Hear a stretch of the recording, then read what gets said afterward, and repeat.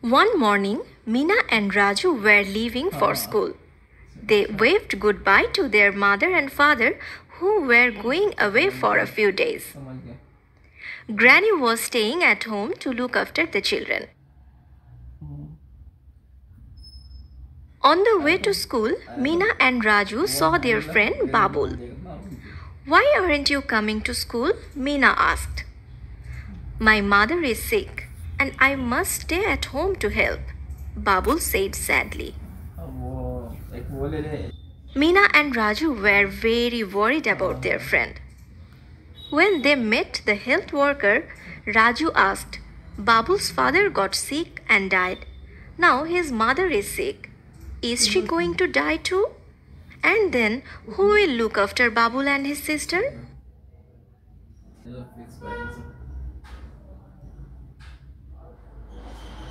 The health worker said, "I hope Babul's mother can live long enough to see her children grow up.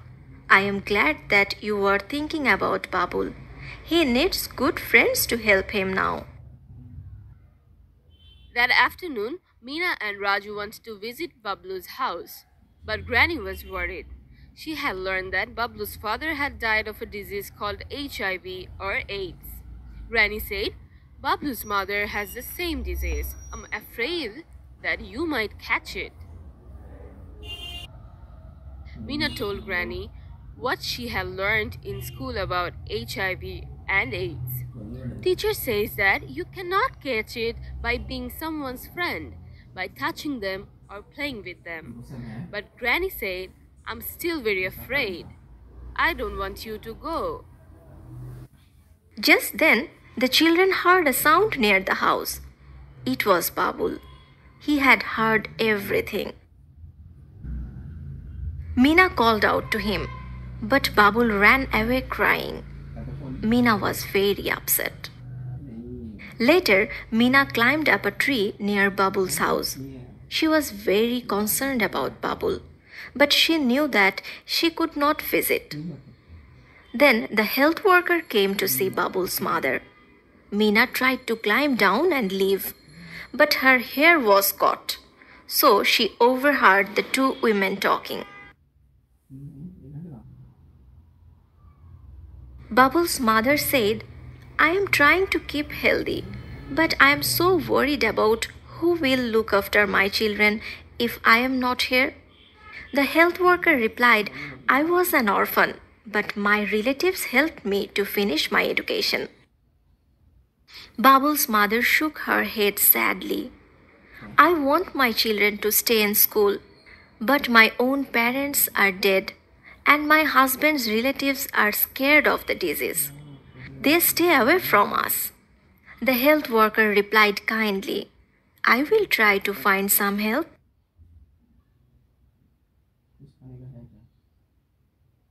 The health worker advised Babul's mother, "For now, you must look after your health. What fruit and vegetables are you eating?" Babul's mother sighed. "There is nobody to look after the garden," she said. Meena ran back to her own garden and picked some vegetables. She felt happier. Now she could do something to help Babul's family. She asked Mithu, her parrot, to carry the vegetables to Babul's house. When no one was looking, Mithu flew over and quickly dropped the vegetables on the step. That evening, Meena and Raju were talking with Granny. Meena said, "Granny, I remember how Babul's mother came to see you every day when you were sick last year." Granny became very thoughtful. She told the children, "Neighbors should help each other, but I am still scared about this disease. I want to talk to the health worker to find out more about it." Next day, Raju was out playing. He saw one of Babul's ducklings wandering by itself, lost. He picked it up to return it to its mother. Babul saw Raju coming and was upset and angry. He shouted, "Stay away from here. You know what your grandmother said?" Feeling sad and confused, Raju put the duckling down and walked back home.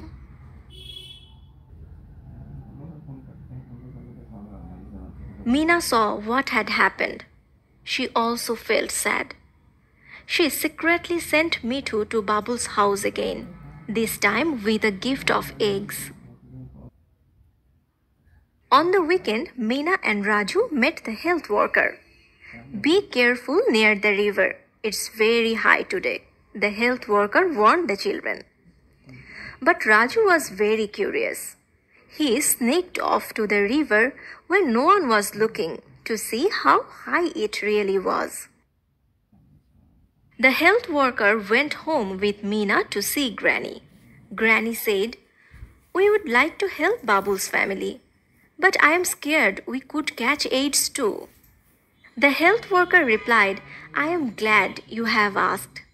It's good to understand clearly about HIV/AIDS.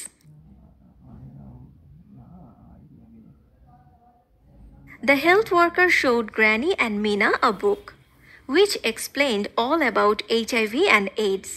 She explained, "It is safe to be friends and care for people with HIV and AIDS."